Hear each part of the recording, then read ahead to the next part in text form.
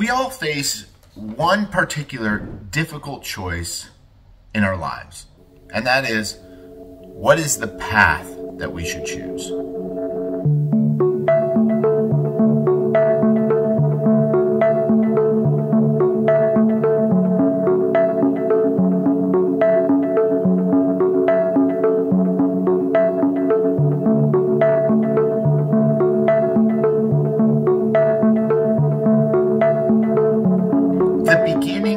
The Spanish conquest of the Philippines gives us a great historical example of someone having to choose a path for a future of another people.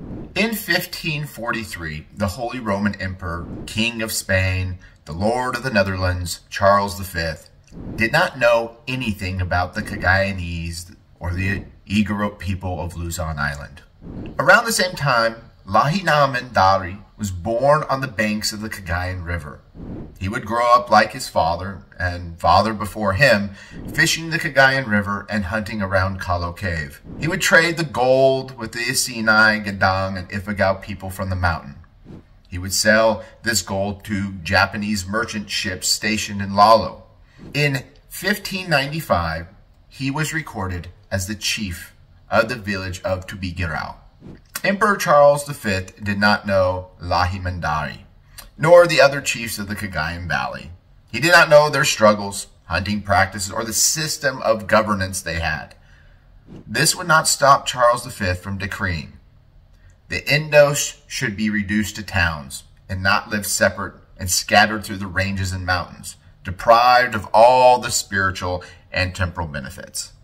This decree over the next 400 years would cause Lihamandari's children and their children to be harassed, starved, and enslaved. It would also lead them to join the larger world community which they had been isolated from their whole existence. For over 1,000 years, Hindus, Muslim, Chinese, and Japanese merchants had been coming to Luzon Island. The first description given of Luzon Island comes from Xiao Jiehua, a Chinese merchant who wrote between 1200 to 1300 AD. He described Luzon as follows. The country Mayi is located north of Poni. About 1,000 families inhabit the shores of the river, which has many windings. The natives dress in linen, wearing clothes that look like sheets, or they cover their bodies with sarongs.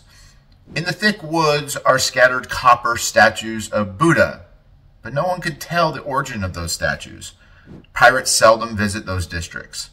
When Chinese merchantmen arrive at the port, they cast anchor at a place called the Place of Mandarins. In order to trade, the savage traders are assembled and have food carried in baskets, and although the bearers are often unknown, none of the goods are ever lost or stolen. The savage traders transport these goods to their islands. The products of that country are yellow wax, cotton, pearls, shells, betel nuts, and jute textiles.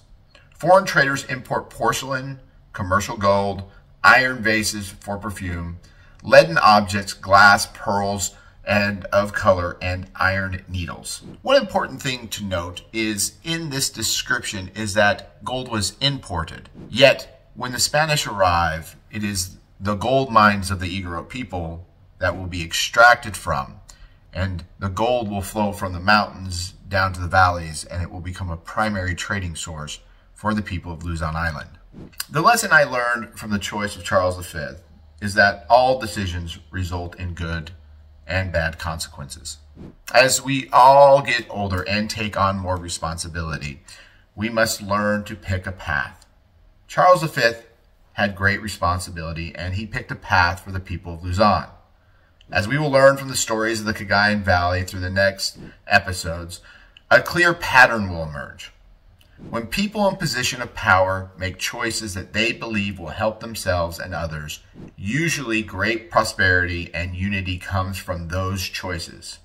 However, when people in positions of power make decisions that only benefit themselves, usually pain and suffering follow. Charles V's decision to subjugate the people of the islands that we now know as the Philippines is a great historical example of the consequences of choices.